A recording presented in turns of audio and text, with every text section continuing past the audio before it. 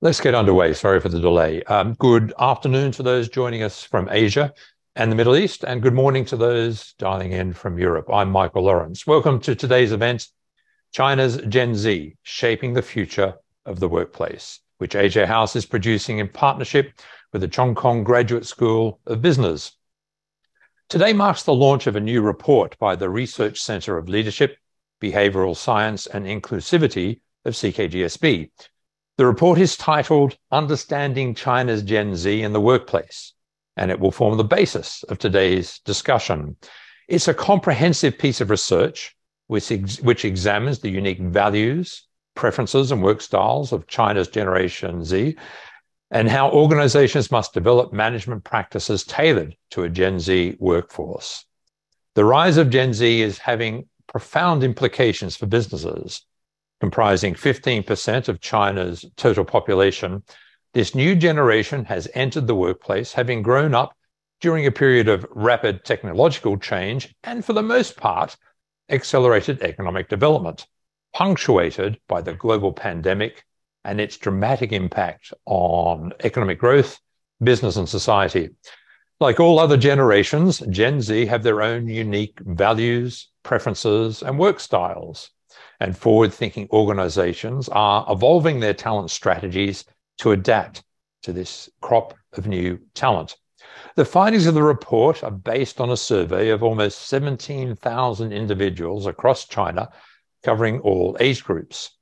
The survey defines Gen Z as young people aged between 18 and 25 years old, therefore born between 1996 and 2003, who had been working for less than 3 years at the time they took part in the study. The report offers a comprehensive analysis of Gen Z and covers everything from their value preferences, career choices, and psychological status, alignment between personal interests and jobs, resilience, and intergenerational differences. One striking finding of the research is that Gen Z is the least satisfied generation in the workplace across various markers, including salary, working environment, career development, fulfillment, stability, and work-life balance. So there are some clear challenges for employers.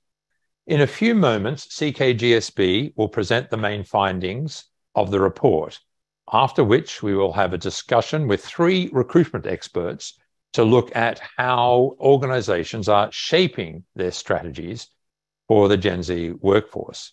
Today's discussion will be in English, and we are providing translation in Mandarin. So if you'd like to hear the translation, you go to Zoom and you click the Mandarin button. Obviously, if you want the original English language, check the English button. And today's discussion, to be clear, is on the record. We are recording the event and we'll make it widely available to everyone afterwards. So to get us underway with today's keynote address, it is my pleasure to welcome Tanuj Kapilaswamy, Group Head of Human Resources at Standard Chartered Bank. Oops, so we seem to have a problem here with Tanuj. She'll be with us very shortly. So I'll tell you what we'll do. We'll go straight to the report and have a briefing on the main findings of this very comprehensive piece of research. It's my pleasure to welcome now from Beijing, Dr. Zhang Xiaomeng, who is Associate Professor of Organisational Behaviour, Associate Dean for Inclusivity, Diversity and Equity, Academic Director for Executive Education, and Director of the Research Centre for Leadership, Behavioural Science and Inclusivity of CKGSB. Professor, over to you. Thank you, Michael. And I'm going to share my screen first, okay?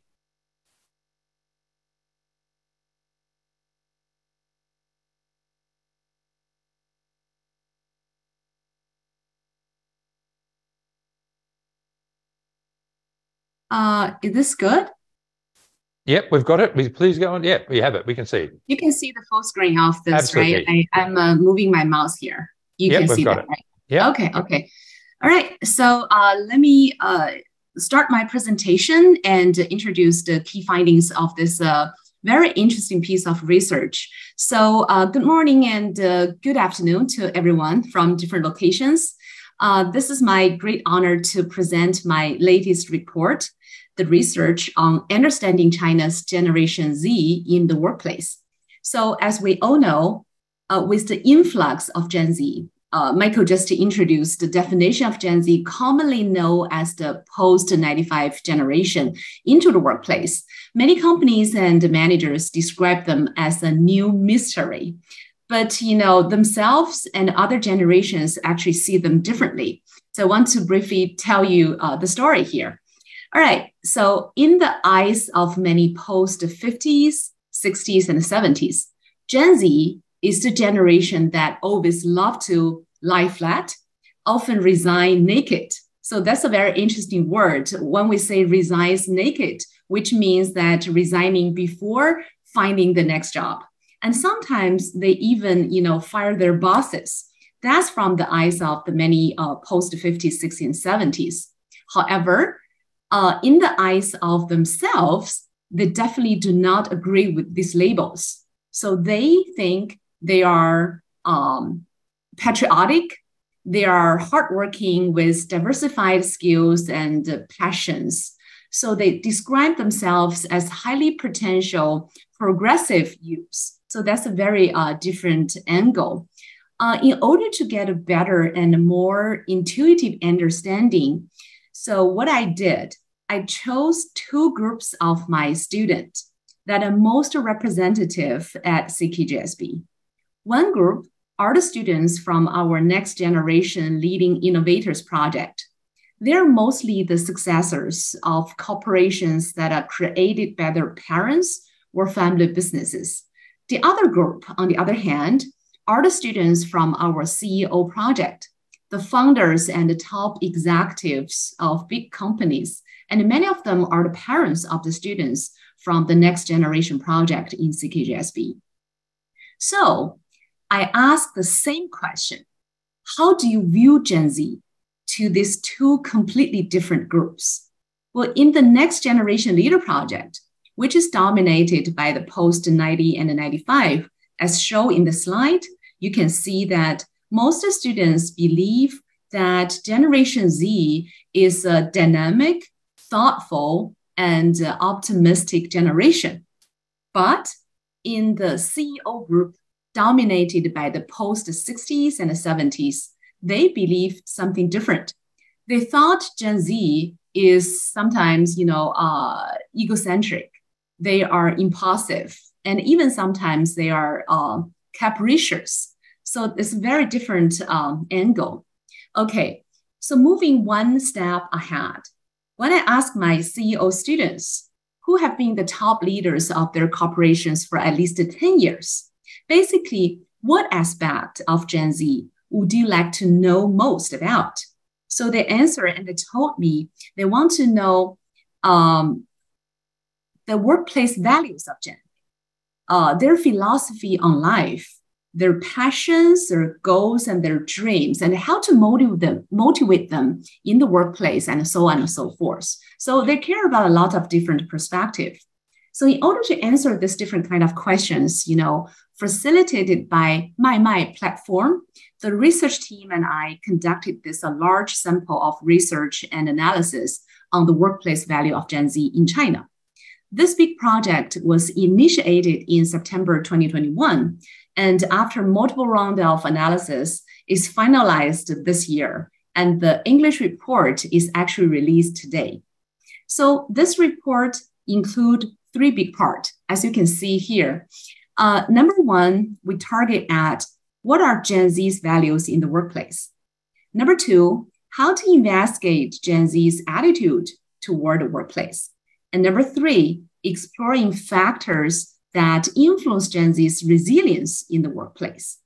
So in almost 17,000 valid research reports collected, Gen Z accounts for about 21% in our database. Well, this percentage is consistent with the data given by the National Bureau of Statistics. According to these numbers shown on the screen, you can see that Gen Z has quickly become the main workforce in the workplace. Then the next questions are, what indeed are their values in the workplace? Has Gen Z really gone through the intergeneration changes?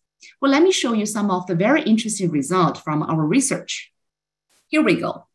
First of all, by comparing the views of four different age groups on the overall philosophy on life, it clearly shows that there's no significant difference in the core philosophy between Gen Z and other age groups. Many values are shared, not unique. Gen Z also believes that physical and psychological health is the most important thing in their life. Well, furthermore, by comparing passions and the purposes across four different age groups, we can see that Gen Z is the group with the highest proportion on gaining enriching and eye-opening experiences in this outlook on life. In contrast, the age group with the highest proportion of economic income increase is the one from 26 to 30 years old. So the age group of 31 to 40 is more concerned about improving their own abilities and professional achievements. Well, the group over 41 years old has the highest proportion in whether they are doing a job that they love and excel in. So they're focusing on different parts of their job. And then, from the perspective of factors concerned in career selection, the top three factors of Gen Z and post-90s generation are basically the same. That include salary, that's number one. Number two, working environment. Number three, development prospects. So starting from the age 31, we can see some changes here. Starting from age 31, job stability has become increasingly important. For the group age 41 and above, job stability has become the most important factor to consider. And fairness and justice in the workplace has also become one of the focuses of attention among this group. So very interesting, as the age increase, then people's attention shift from one to the others. Okay, next one, from the perspective of matching. Matching what? Matching of job and their interest, and also the matching between work-life balance. The data shows here a clear trend of increasing with age. That is, the older the group, the higher the work interest matching, and the more balanced the work-life state. But here I want to especially point out, although the overall values of Gen Z are not significantly different from those of other generations, but from this comparison of short-term goals and mid-term goals, the differences of Gen Z are the most obvious among all generations. So to be more specific, you can see the picture on the left up corner. The four pictures here actually represent the matching degree of short-term goals and the mid-term goals of different age group. We can clearly see that matching degree of short-term goals and the relatively long-term goal of Gen Z is the lowest. So this reflects the relatively high variability of Gen Z in goal setting. So this is, likely to affect their cognition and working status in the workplace, and definitely, deserve our more attention. So basically, how to guide them through the early career stage in order to gain more satisfaction in the long run, the job, experiences. So this is a very interesting comparison across four different age groups. And then from the perspective of motivation, this is the point that manager care the most. Managers have always been very concerned about the issue of salary increases. Many people believe that Gen Z is a generation that has never experienced material scarcity, so they don't care about salary. But in fact, like other generations, Gen Z not only attaches great importance to the overall physical and mental health, but also cares about economic income. So from the perspective of the incentive effect of annual salary increase on work enthusiasm, this bar chart shows that the salary increase of, let me show the bars here, the salary increase of 10% to 20% is a common expectations for all age group. So every age group, hopefully they can have, 10% to 20% salary increase every year. Although the reality may not be the truth. But the group age 26 to 30 has the highest expectations for wage increases, which is consistent with the data I just mentioned earlier. This group, basically aged 26 to 30, is the group with the highest proportion of economic income increases.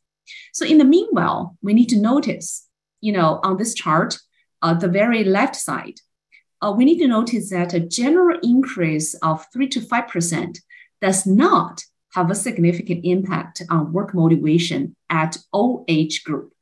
So from this point of view, it's very interesting that everybody loves money. So everybody need money, no matter they're Generation Z or Generation X or Y. So that's very interesting. Okay, in addition, many people think that Gen Z likes to resign nakedly, as I mentioned earlier, which means, resigning before finding the next job. But in fact, we can see from the research result, if the job turns out unsatisfactory, just like other generations, most Gen Z would also first considering adjust their mentality and continue to work. About 20% of Gen Z will apply for internal job transfer. Only 5.5% of Gen Z will choose to resign naked. And this phenomenon is actually not exclusive to Gen Z. Other generations will also choose to quit their job to do some freelance work. And there's no particular significant difference in the proportion. So this one is actually the opposite as what we usually believe in the workplace. However, on the phenomenon of resignation, I want to point out our research finds that compared with other generations, the cycle of salary increase and promotion expected by Gen Z is shorter. That means Gen Z hopes to get more frequent promotions and pay raises. To be more specific, this figure shows that under the premise of normal work performance, nearly 54% of Gen Z thinks that they will consider leaving if they fail to receive a salary increase within 1 year. But in contrast, the proportion of post-natty who make the similar choice has dropped to 39%.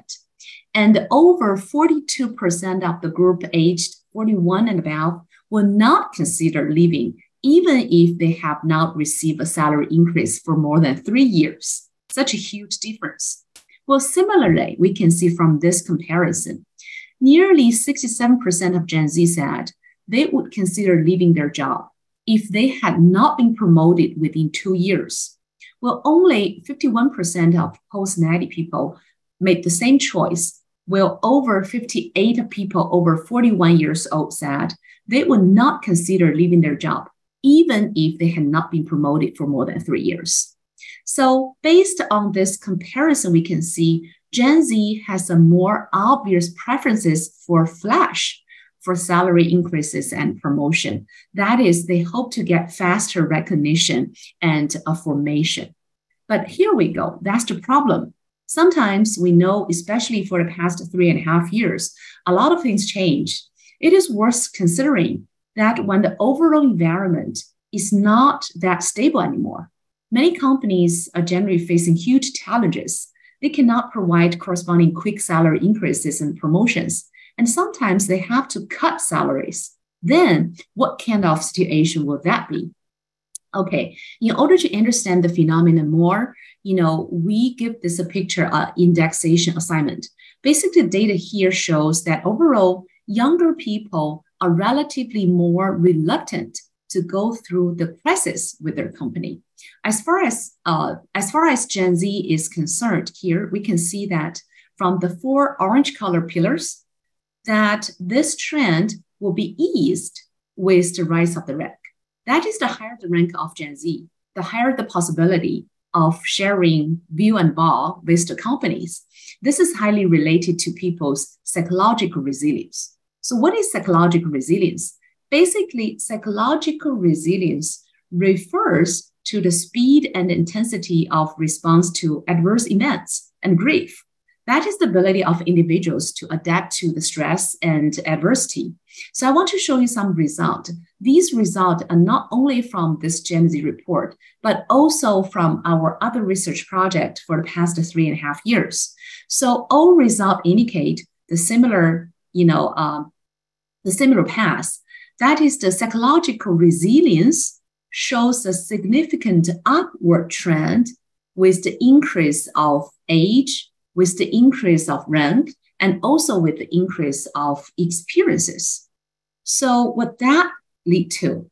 When we put together the dimension of psychological resilience and sharing joys and sorrows with company together, when the two dimensions put together, in this picture, the length of the pillar represents the level of psychological resilience. The higher the longer the pillar, then the higher the psychological resilience.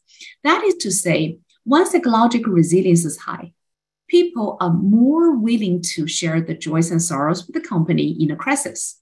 So from the data in the figure, we can see that when company encounter difficulties, even when facing salary cuts, the proportion of people with high psychological resilience who choose not to resign is much higher than those with low psychological resilience. And this difference is even more significant among younger people, including those born in the 1990s and also those born in the 1995s. That is, in Gen Z and people of 26 to 30 years old group, those with higher psychological resilience are significantly more willing to overcome crisis with the company together than those with lower resilience. Therefore, in the face of a crisis, it is crucial to enhance people's psychological resilience. Then the next question is how? Here we go. In terms of enhancing individuals' resilience, well, I published a book called Resilience last year. And in this book, I proposed a model called the resilience flywheel. So as you can see, this wheel is turning, is rotating. There are three components of resilience flywheel, including awareness, basically how you view yourself, meaning how you view the world, how you build up your the job, the goals, the connections among the goals. And the third, pillar or the third blades is connection. That's connections between people because, we are all have the social perspective. So three components include awareness, meaning, and connection. Well, the core essence of enhancing psychological resilience lies in integration. So it's not isolated. Integration is the key here. Therefore, making organizational resilience greater than the sum of individual resilience is the value and is the responsibility that top leaders and executives should have. Well, last year in February, I published a research article on organizational resilience at the Harvard Business Review. This paper discussed the topic of how to transmit resilience from individual level to the organizational level. Resilient leadership is a transmission process from understanding and changing ourselves to influencing and motivating others. So corresponding to the three components of individual resilience, basically awareness, meaning, and connection, organizational resilience in talent development also has three components: consensus, collaboration, and empathy. As a result, resilient transmission is the key here. What's related to that? Our research data on this picture shows through resilience transmission, employees are willing to accept changes, challenges, take on additional new projects under uncertainty. A crucial driving force is actually the trust and the support from the top leaders. Well, not only about the data from this research, we also conducted several different company interviews. We have found out more than once that many unconventional promotions of talents are closely related to this resilience and responsibility shown by their employees in the major crises. Therefore, managers can fully utilize the cohesion in crisis to create and transmit resilience through connections, through trust, and through support, thereby improving employees' working autonomy. Working autonomy is very important because it's going to allow them, especially the younger generation, to feel the value and the significance of their work. Okay, it's very interesting to point out, in our research, we can see that although the average value of psychological resilience shows an upward trend with age, experience, and job rank, but the differences in psychological resilience between generation significance narrow when people consider their work to be very valuable and meaningful. That is to say, even the younger generation, like Gen Z, when they strongly feel the sense of value and meaning of their work, their psychological resilience level is similar to the older employee. Let me show you this bar. So you can see when the Gen Z feel their sense of values and meaning of work, their psychological resilience level is actually very similar to the older generations and is significantly higher than those of Gen Z who think their work has no sense of value and meaning. Correspondingly, when sense of value and meaning of work is very high, the anxiety level, including the anxiety level and the depression behavior tendency of Gen Z, will also be significantly reduced. This is the power of resilient leadership transmission. So last year in 2022, I think it's October, I published another research article in Harvard Business Review summarizing the 10 suggestions for resilient leadership. Well, due to the time limit here, I'm not going to give details about this research, but the overall key point is that in the face of crisis, in the face of uncertainty, leaders should immerse themselves into the situation, be pragmatic, be open-minded, try to accept reality and try to dismantle boundaries. And very importantly, in the face of crisis, we cannot be blindly optimistic. We cannot also be overly pessimistic. So without whitewashing the fact, we should strengthen our employees' belief and transmit resilience. That is a pragmatic and optimistic attitude. So I want to share with the one sentence that, the book I love very much. This book, the title is A Brief History of Tomorrow. The author of this book, Harari, said, people are usually afraid of change because they fear the unknown. But the single greatest constant for history is that everything changes. So with this changing age, what we've learned from this Generation Z research. Overall, here are some of the key takeaways I want to share with you. Number one, intergenerational differences do exist, but they are not as significant as people imagine. Number two, do not be limited by any label.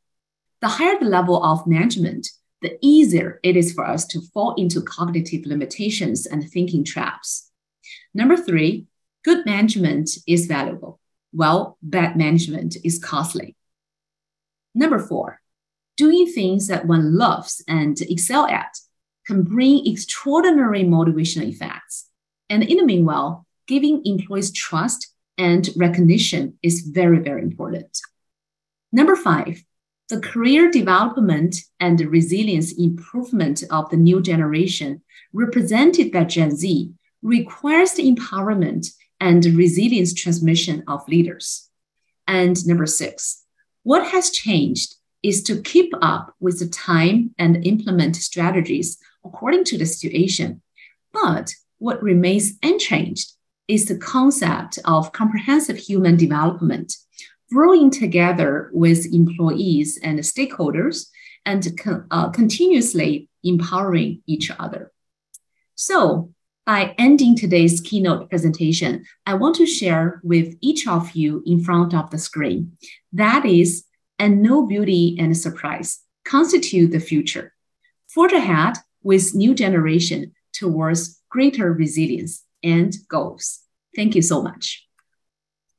Dr. Zhang, thank you very much. A fascinating piece of work. And I guess one of my takeaways is that some of the assumptions I was making about Gen Z perhaps aren't correct, whereas there are probably fewer differences as well between the different generations and their aspirations and what they want. Fascinating piece of work. And we're going to explore that in a panel discussion in just a short while. But now I'd like to hand over to Tanuj Kapil-Sharmi, who's the Group Head of Human Resources at Standard Chartered Bank, to give us her views on the future of the workplace. Tanuj. Super. Can you hear me? We can. Yes. First, let me apologize for having massive tech issues at my end.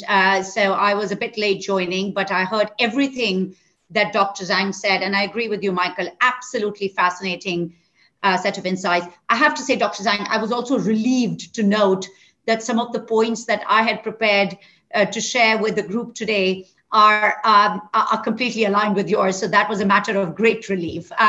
So look, just a couple of points I wanted to land. And, it is fascinating doing these sessions after a great academic as Dr. Zhang, because the view I bring in here is that of a practitioner. I represent Standard Chartered Bank. I'm the CHRO. Standard Chartered Bank is an emerging markets bank headquartered in UK.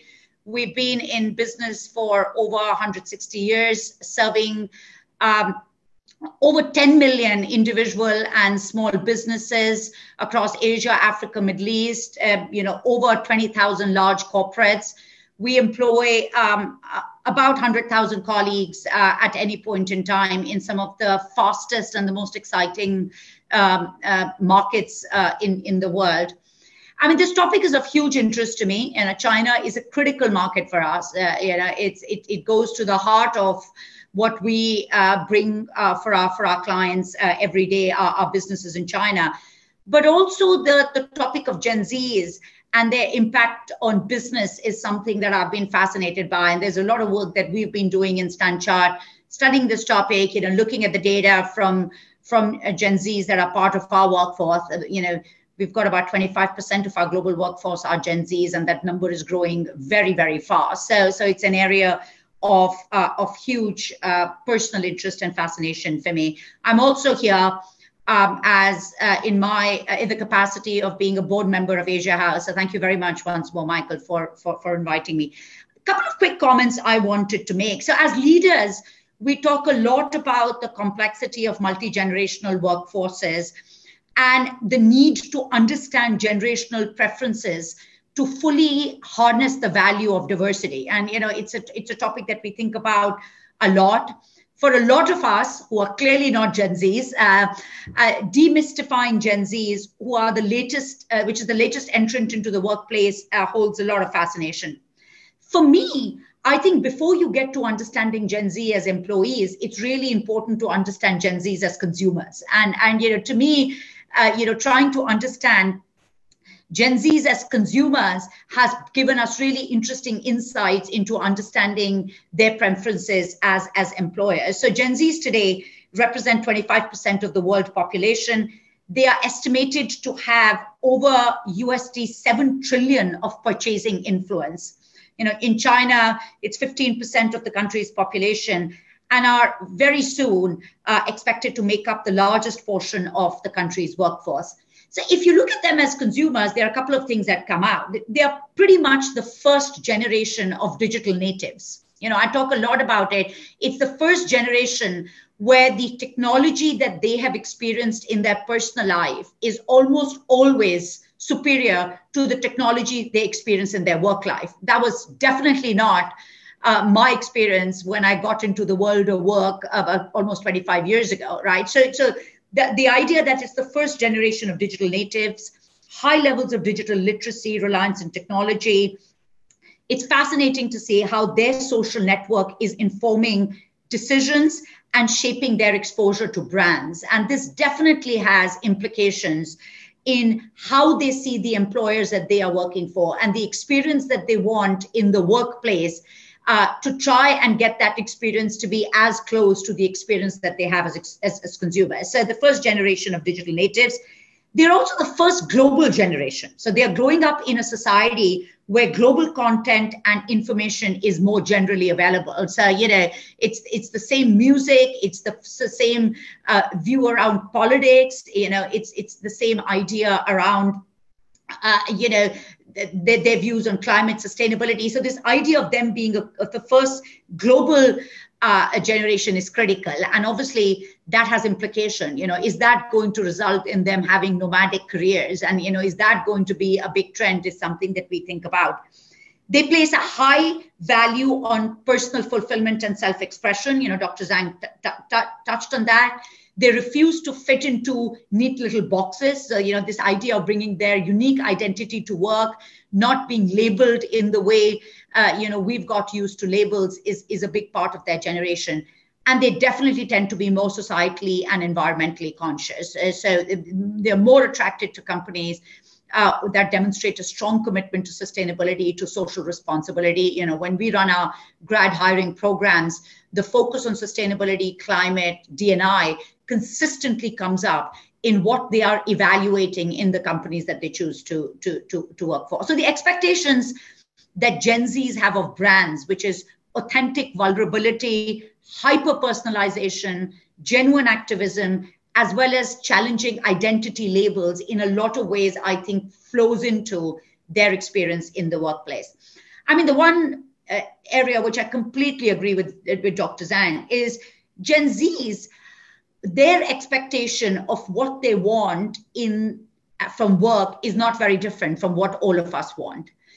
The difference is that they are very vocal in articulating their views and their expectations. So they are coming in with a very clearly articulated expectations from employment in a way that we perhaps didn't do. So all of the work that we have done and the data that we have looked at in Standard Chartered, a couple of things have come up. They want meaningful work and a strong sense of purpose. So compensation, reward levels continue to be incredibly important. But what Gen Zs are looking for are looking for jobs that deliver impact. This idea of, does my job deliver impact, come across very, very strongly. And they're also looking for a deep sense of belonging. So, we talk a lot about balancing people, planet, profit. And this idea of the balance between people, planet, profit, and what does that mean in the careers that Gen Z can have is something that comes across very, very, very strongly. So very clear expectations around diversity, inclusion, transparency, not just in the workplace, but the role that the employer is playing in the broader community and society. So to me, this idea of meaningful work and a job that delivers impact is definitely a trend that we are seeing. Career progression and learning opportunities. I think they are looking for not just vertical growth, which is what we are used to, but acquiring new skills. We ran a global learning week in Standard Chartered a couple of weeks ago. For 4 days, we had 68,000 hours of learning that was delivered. And to me, it was fascinating that it was topics of data, digital, sustainability, where we saw the most take up in terms of content across generations, but definitely Gen Z. So they are looking for career progression, but it's not just the linear and vertical career progression. They are looking at acquiring new skills. And there is a real focus on getting learning opportunities which help them acquire new skills. There is a massive theme around flexibility. We believe flexibility is here to stay. They want more independence and right to choose, as opposed to having a very regimented view of work. This is both around flexible working, but also around the kind of work they want to do. Real take up of agile working we are seeing in some of our younger workforce. So it's flexibility, not just in terms of where they work and when they work, but also why they work and how they work. And I think that's coming across very strongly. Real focus on work-life balance and well-being. And again, some interesting research, I read from Deloitte, which shows that at least half of Gen Zs feel stressed and anxious at work all or most of the time, including due to long-term and short-term financial sort of worries. So I think the focus on well-being and what does that mean is really interesting. So I think, for me, the summary is, again, not very dissimilar. It is important to understand Gen Zs as consumers, even before you start thinking about them as employees. They are growing up in a world where they want hyper-personalization and authenticity, and they're choosing brands that are able to deliver that concept of vulnerability in the products they buy, and that translates into their experience of what they are looking for in employers. So those were some of the observations I wanted to share, Michael, and then I'll pass on to you for the panel discussion. Tanuj, thank you very much indeed. Fascinating stuff. And as you say, a real world practitioner of handling Gen Z and their different needs, different aspirations and the like. Fascinating stuff. Thank you very much indeed. Tanuj Kapillaswamy from Standard Chartered, and also, as she kindly mentioned, on the board of Asia House. I want to turn now to our panel discussion, and we will be asking you, the audience, to take part in this discussion. If you have a question, please let us know, and we'll get into that a bit later. But I'd like to welcome Carolyn Raggett, Managing Director, Board and Ag-Food Tech at Russell Reynolds Associates. Carolyn joins us from London. She's only recently moved back to London after some 12 years in Hong Kong. Pooja Javeri, who's Leadership Development and APAC Diversity, Equity and Inclusion Director at LSEG. She's joining us now from Singapore. And Sean Lee, General Manager, Robert Walters China. He's on the line from Beijing. Thank you all very much for joining us. Sean, I might start with you. The context is interesting at the moment because youth unemployment, the Gen Z unemployment rate in China is huge. It's something like 20.8% for urban youth unemployment. So not only are there different needs and aspirations, but trying to get a job as a Gen Z person in China with 10 or 11 million more grads coming on stream very shortly must pose its own challenges. Indeed. Half of my employees in China are Gen Z talents, actually, and I interview quite a few number of graduates. And I would say, to be honest, it's currently a tough market, for employment for the younger generation. Now, especially after the pandemic. Several reasons, I would say. Firstly, as you said, the number of college students have been increasing year on year. In 2023, this year, there are more than 11 million college graduates in China who are looking for jobs, while the economic growth is, slowing down with less job vacancies, especially in internet and real estate, which used to employ quite a lot of graduates. And secondly, I would say there is an imbalance between what the graduates are expecting and what the market demands. There is a great shortage, actually, of labor in sectors like manufacturing and service industries, while many young ones favor office jobs over physical work. In China. And another challenge I would say is the gap between what's taught in college and what's needed actually in a workplace in terms of knowledge, in terms of skill sets. So I definitely would suggest Gen Z talents gaining internship experience to increase their competitiveness in the job market. And finally, I have to say that, Gen Z talents have high expectations of, employment, while, they will find it difficult to find a role that is a perfect match. So indeed, there are quite a few graduates who are less proactive in finding employment because of this. Yeah. Pooja, can I come to you now? And on that same theme, is there a gap between the aspirations of Gen Z and what's available in the market, and how are they reconciling that difference? Sorry, Sean, I'll bring that one to Pooja. I'll come back to you in a moment. Pooja. Sure. I'm happy to let Sean go first if you'd like, Sean. No, you go, please. Sure. So I was going to say that I think there's a couple of different bits, right? Increasingly, it's not a China-specific trend that we're seeing. We're seeing this globally, right? We want to see more empowerment. The generation is asking to have more say, be more entrepreneurial, bring their ideas to life, and have a voice impacting not only the organizational strategy and products, but also how we go to market with them, right? So I think it's more a mentality shift. It is that idea of, our consumers are increasingly technologically savvy, and not all the decision makers have that same kind of upbringing and had that same kind of opportunity, right? So what we are finding is that we want to give people that opportunity to have a voice, ultimately they are the consumers that we are going to be servicing in the future any which way. But how we do that becomes really critical, because it's a matter of kind of, the cultural dynamic that needs to be really, really crisp around, you have a say, you have experience, you have an opinion, we want to hear it. And then this is the way in a highly regulated business that we bring that to life as well. So, one of the findings of the report is that good management is good and bad management isn't. Carolyn, I'll come to you now. You actively recruit at board level, CEO level. Is that one of the benchmarks that you look at when you're looking at candidates for key roles? Their understanding of Gen Z, their ability to adapt their recruitment strategies, or the recognition that it is a different generation with different values, different needs, different aspirations? Yeah, it's a great question. And I have to say, I was really struck by the research of Dr. Zhang, really resonated with what we observe anecdotally. And a lot of our clients do ask us about how do we compete for Gen Z talent in China. And those clients fall into sort of private owned enterprise and obviously multinationals, and they both have very different approaches.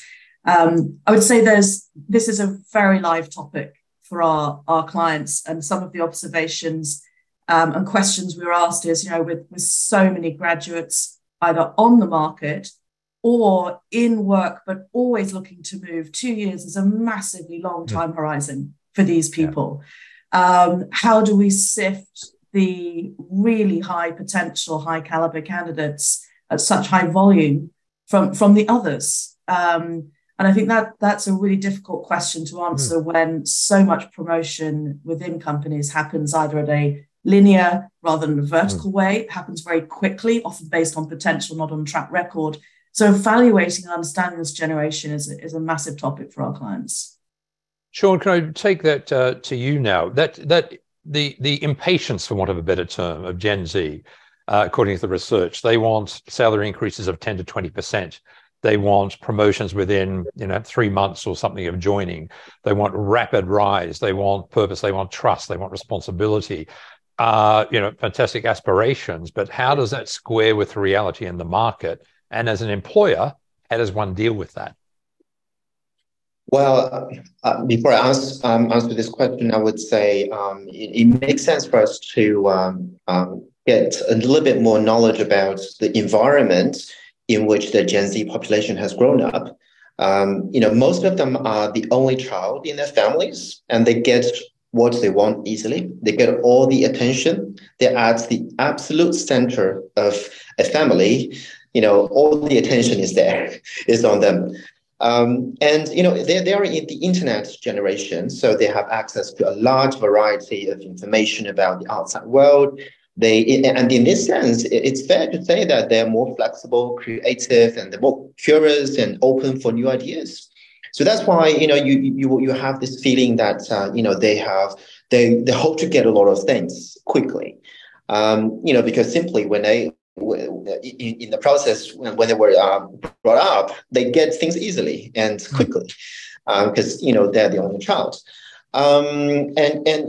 Well, I think definitely the gap is huge here, and they will need to understand what the real market is like. But at the same time, companies, recruiters, management are also working on adapting themselves to the future generation in, for example, how they position themselves, how they, do the company branding in the job market, and how they create a workplace that gives Gen Z more opportunities to fit their needs, because inevitably the world will be theirs.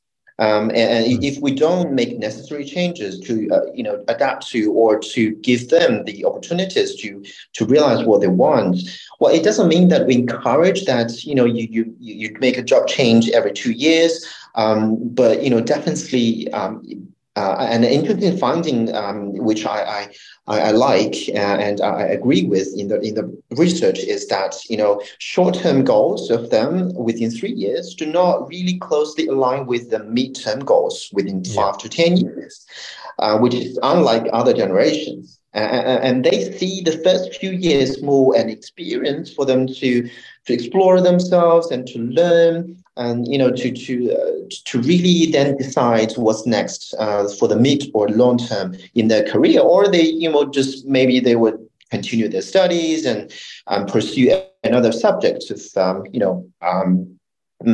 major in the future. So I would say that there is not like a definite answer, immediate answer, to that question of, how we close the gap, or, how we, make the changes necessary to suit the needs. But, the thing itself that we are talking about this, we are recognizing all these differences, creates opportunities for us to adapt, change, and be more flexible. Pooja, if I may come to you now, one of the things that struck me about the report was the measures on resilience and the importance of well-being, physical and mental well-being. And clearly, mental health generally now is getting much more airtime, much more, very valuable and very important discussion. But there were quite, in some respects, alarming differences between the resilience of Gen Z, their concern about depression and the like, versus the older generations. Is that something, again, employers need to be aware of? Is that a generational thing? Is that something that employers have to adapt to and be aware of and clearly be very sensitive to? Yeah, I mean, honestly, coming back into the workforce after the COVID lockdowns globally, I think this is a common theme globally across generations, right? The emphasis we've placed, I personally find reassuring that, we are going to be a whole lot more considerate. Everybody's demanding it, right? Whether that translates to working from home or hybrid models where, you're half-time in the office, half-time working elsewhere. I think it has repositioned how much time an individual puts, an emphasis an individual puts in the work life versus the personal life. This whole concept of balancing, almost to some degree, has now been replaced with an integration of work and life, right? With that, however, comes that really important part around, am I doing enough to look after myself? How am I showing up to look after my teams, right? This whole idea about 996, right? That's not what Gen Z wants. Gen Z very much wants to have that flexibility. They want to have that say in terms of, this is important to me. This is a generation that hasn't started to have families, doesn't necessarily want to have families, but we can't generalize for every single person, right? They came, as Sean pointed out earlier, they were the only children, right? For most of them, given previous legislation. However, now the question becomes, what's the flip side, right? How do we help them balance and show them the possibilities? Generations before you have somehow managed to balance. We didn't have the same technology that allowed us to go on vacation but still check in. The question being, though, is do they want it? Right. And how much flexibility can they have, and how much can they try to balance these things for themselves and really integrate it? Right. So I think there's a huge opportunity for us. There's a huge opportunity to help listen and co-create the future of work generally. And this is that big population that is coming in, and we have to make accommodations on both sides as well. Carolyn, that has to come from the top, doesn't it? The culture of an organization to enable that sort of flexibility, that sort of integrated work life as opposed to work-life balance. Are you seeing that? Is there a recognition of that at board level, that businesses need to change the way they operate? Not just the way they recruit, but the way they work. Absolutely, Michael. It's a hot topic in boardrooms. Not because it's a fluffy topic, because it has economic value. Right? You think about retention, productivity, cost of churn, future development or development of future leaders comes from that graduate moment onwards. I think what organizations are also recognizing specifically within China is a couple of dimensions. This is as the research points out, as we've all alluded to, this is a generation that is hungry to acquire a breadth of experience. They are not seeing their lives in a corporate linear 30-year progression in one organization. In fact, that's positively unappealing to this group. So the question for corporates becomes, how do we create a culture that's community, and to use Tanuja's word, belonging? And it may be, sort of armchair psychology. It may be creating community as an extension of being an only child. So if I bring a concrete example, I recognize you're on the record, so I won't name the organization, but well-known American apparel company in China has built an amazing campus, which is as much about being there to have a lifestyle of working with a community of colleagues that makes it more creative and more co-productive than it is 9 to 5 jacket on the back of the chair. And to illustrate it, it would not be uncommon 3 or 4 times a week for the president of Greater China, and this is a multi-billion business in China, to come to the gym in the morning and be there with all her co-workers. So the idea of flatter hierarchy, access to senior people, the sort of even just the permission to speak up and be heard is really important. And that particular organization, post-COVID, has a 97% attendance at least 4 days a week in person. Interesting. Right, I want to turn over to the audience now to ask questions. And if you'd like to ask a question, let the team know via the Q&A box, because I would like to elevate you to the program so you can ask your own question. I'm first going to go to Katie Lee of HSBC. Hi, Katie. Hi, and thanks so much. It's been absolutely fascinating discussion and learnt an awful lot. Something though that sort of kept running through my head in China is that I don't know if maybe I'm sort of not grasp it, but we're very conscious that the state-owned sector, the state-owned enterprises, are the main employers in China.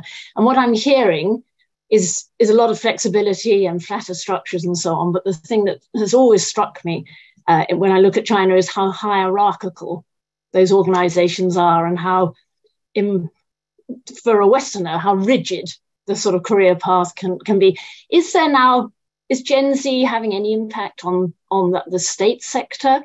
Or is this going to be a bigger and bigger divide between private companies, be they international or Chinese owned, and the state sector? Great question, Katie. Sean, can we start with you on that one? Sorry, you're on mute.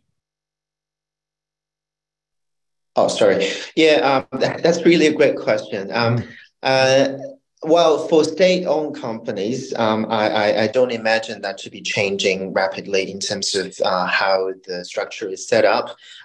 So, not surprisingly, there is less favorable choice of working for state-owned enterprises, for the Gen Z. They would be much more willing to work for private companies and foreign and multinational companies in China because of the flexibility offered, because of they don't really see stability as the utmost important factor in what they choose, in their career.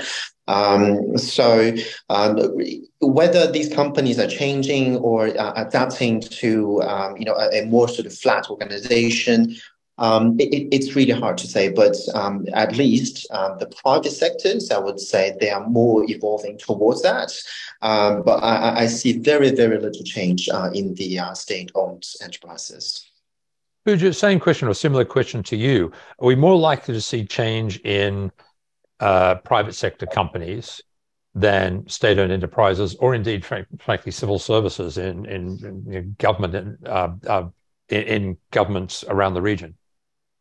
Yeah, I mean, when I think about governments around the region, right, I think they are they have designed fit for purpose. But I think where we do see a lot of change and a lot of reaction a whole lot more rapidly is very much in the private sectors, right? However, like I can, from a Singapore perspective, they're competing with similar talent. They want the creme de la creme, as per se, right? And so what that means is oftentimes, what are these big companies doing and how can we learn from them without necessarily taking what they're doing? They will let it steep, they'll let it test it out a little bit.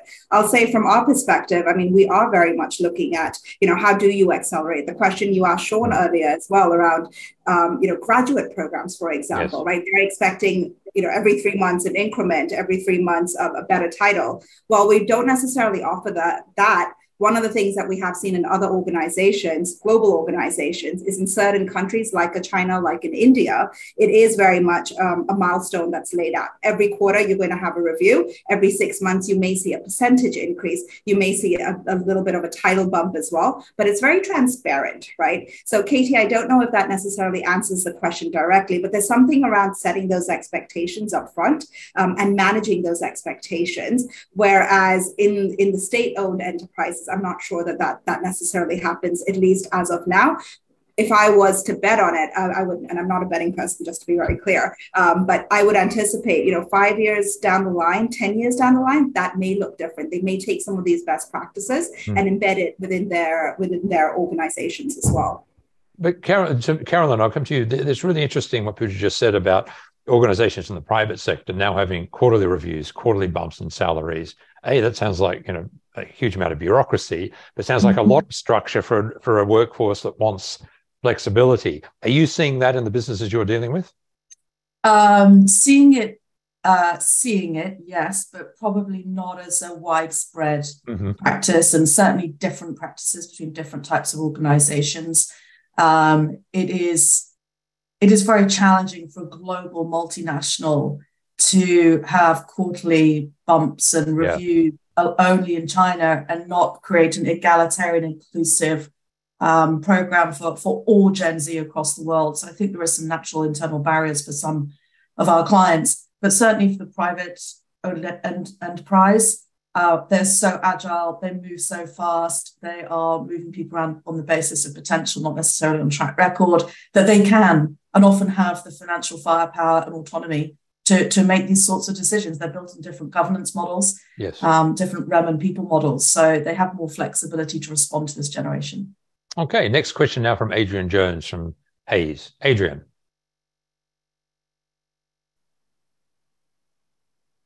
You're on mute, I think, Adrian. You're still on mute. Thanks, Michael, and thanks for Michael and Asia House and all the panelists today. It's been a very interesting and revealing talk. I run our Hayes Global Link Asia business, supporting Asia businesses with finding overseas talent for our clients there in China and around the region. And increasingly, I speak to job seekers every day. Increasingly, they're more and more interested in the ethics of the company. And I think more so, we're seeing that they're more interested and more aware of mental health issues and well-being issues. And I'd like to ask the panel how they think that employers are looking at this, particularly with reference to sort of 996. And I even heard the expression the other day, 007. I'm not sure if that is a well-known phrase or just that person used it. But how are employers dealing with mental health issues with these work policies, which are quite common in China? Okay. Carolyn, let's start with you. Mental health issues, which did come out of the research as well on the sort of general well-being piece. How are employers looking at that? Yeah, it's a great question. I'm sure Sean's going to have more detail on that than I will. But briefly, it was mentioned earlier, Adrian, in the discussion, we see employers giving more autonomy to employees to steer their own work-life balance and make decisions. So, for example, are you going to, as Pooja mentioned, are you going to check in on vacation on emails? Are you going to come into the campus in person? How do you manage that? And if you look at the China website of the American Apparel Company I mentioned earlier, you'll see that they lay out their benefits. It's 50-50 well-being and community and compensation. They balance them absolutely equally.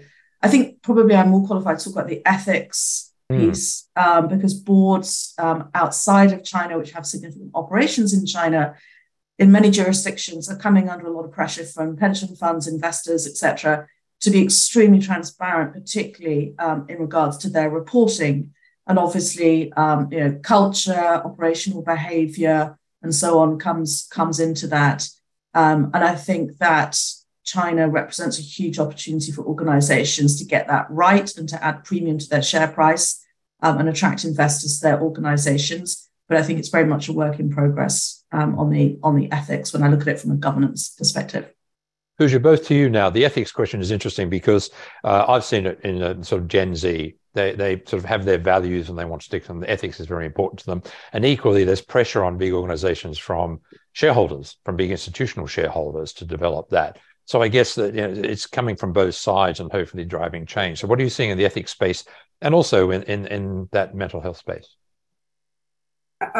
If it's okay with you, I'll answer the mental health space first, right? Sure.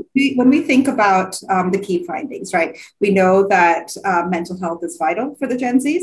We know that resilience plays a big part as well. And what I would say is that the sense of belonging that Tanuj also referred to earlier, right? When you take those three different elements and put them together, one of the things that we see is obviously you have the EAPs, the employee assistance programs, making sure that you have the benefits coverage, making sure that you have the opportunity to get counseling, to have a therapist where you need it, and having access to all of that. But it's also around what kind of conversations are you having in-house, right? So for example, and perhaps not quite pertinent to Gen Z specifically, but parenting, right? That's hard no matter where you are in the world, no matter how many kids you have different challenges. What kind of community can you bring together? If you're going through, other challenges at home on the domestic front, financial well-being, right? Things like that. How much are you as an organization helping your people really understand and really appreciate what that conversation is and building that sense of community across the board, right? Again, because they don't necessarily have a sibling to look to or very large or personal kind of networks necessarily, we have to help them build those networks. Coming back to your question around ethics, Michael, I think that values piece is so critical, right? But is that specific just to Gen Z? I'm not so convinced. I mean, if you think about all of us and, which organizations we've chosen to go to, which organizations we've stuck at, it really is, the values are on a website, they're written on a board somewhere, but how do you live and breathe those on a day-to-day basis? How do people show up as behaviors as well? So I think, Adrian, to your question, right, how do you not just talk about the values, but what are those case studies that are going to resonate for Gen Z that really shows them coming to life, right? And I think that's where the narrative really needs to lie at this point. Sean, same question to you, please. Sure. Okay. So mental health, I would say, interestingly, on the one hand, we give people work-life balance in flexible working hours or work from home arrangements. But what I see from the Gen Zs is that they need human-to-human connections. So it's a little bit contrary here that, what we find, especially during the lockdown in Shanghai, we do have some people who really like human-to-human connections, but, could not get that in a few months. And, if we look at their health condition mentally, they're impacted.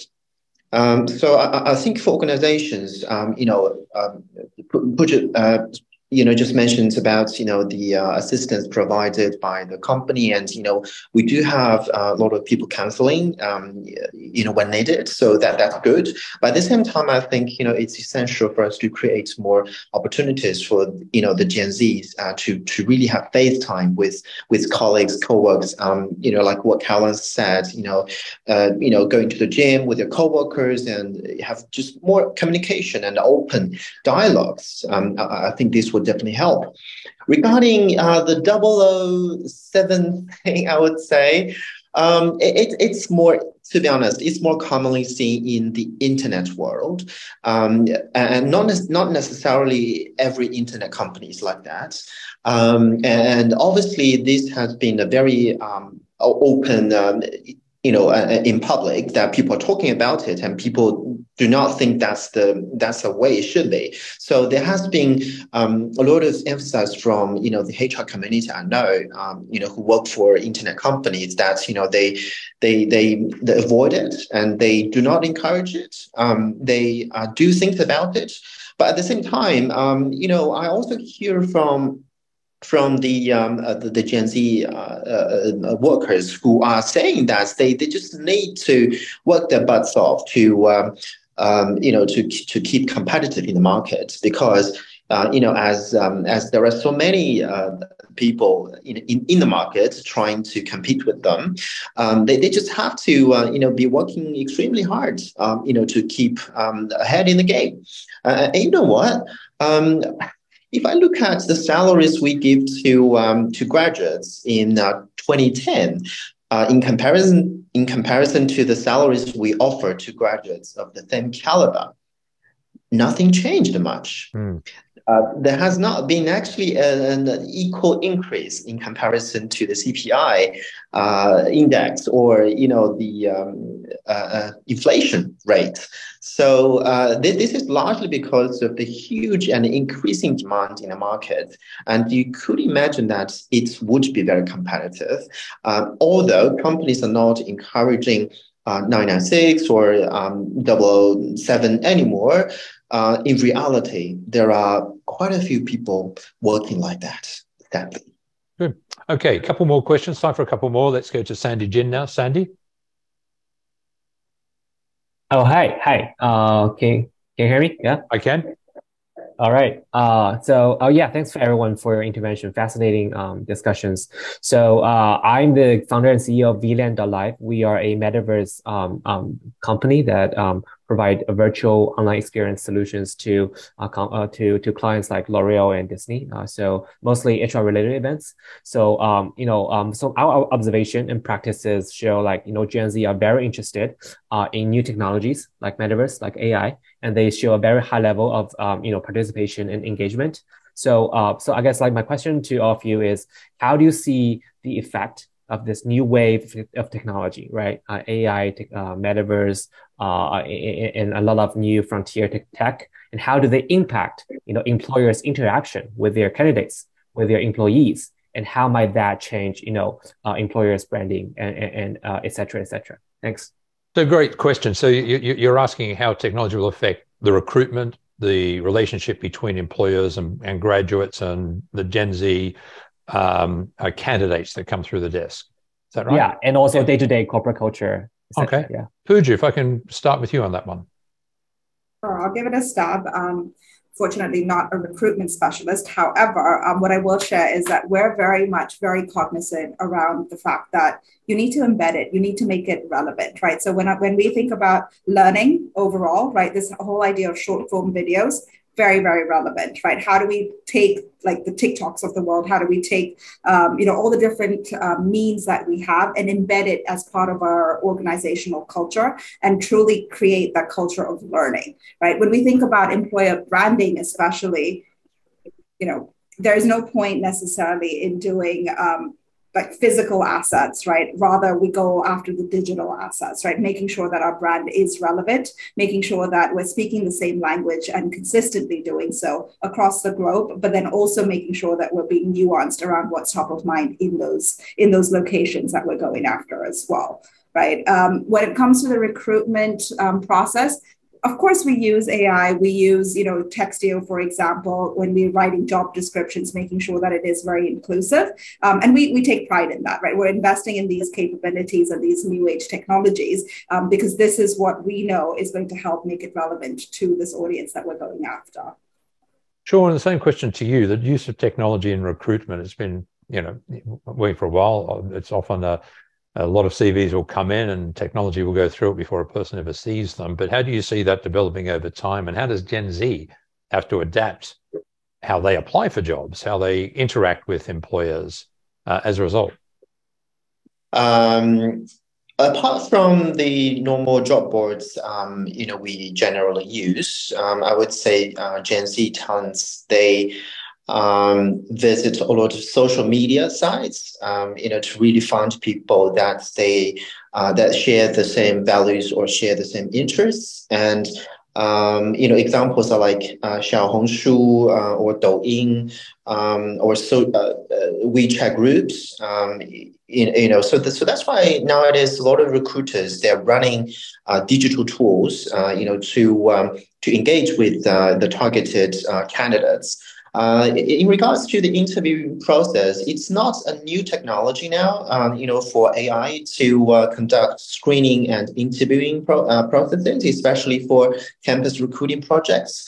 I would say a suggestion for recruiters is that, don't overuse technology. Don't hold the assumption that, the more technologies we adopt in the process, the more talents, Gen Z talents we can attract. Because in the end, they're humans, and the eye-to-eye contact thing and the face-to-face interaction will still be critical, for the engagement with the targeted talents. And regarding AI metaverse, I would say because there has been a huge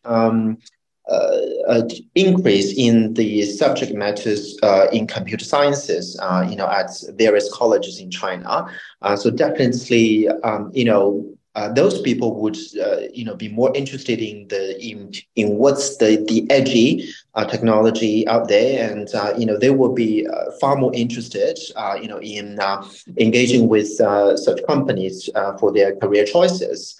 So I think it couldn't represent the whole population here, but for students in the computer sciences sector, definitely yes.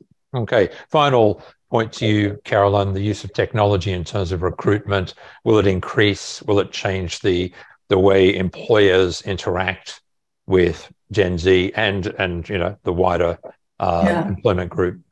Yeah, I mean, this isn't a generation we're directly involved with, but I would say that the technology is here to stay. It will evolve. This is a ginormous population, and so the use of technology and sifting through that. What I am hearing, interestingly, is that it's not just about processing of volume of potential candidates at that Gen Z level. Organizations are now bringing in much more nuanced filters around mindset, focus on purpose, diversity, inclusion, fairness for people applying from the major cities, but also third, fourth plus cities, rural backgrounds. And interestingly, now also filtering for motivation and commitment to stay more than 2 to 3 years with an organization. So getting very smart in those filtering aspects of the technology.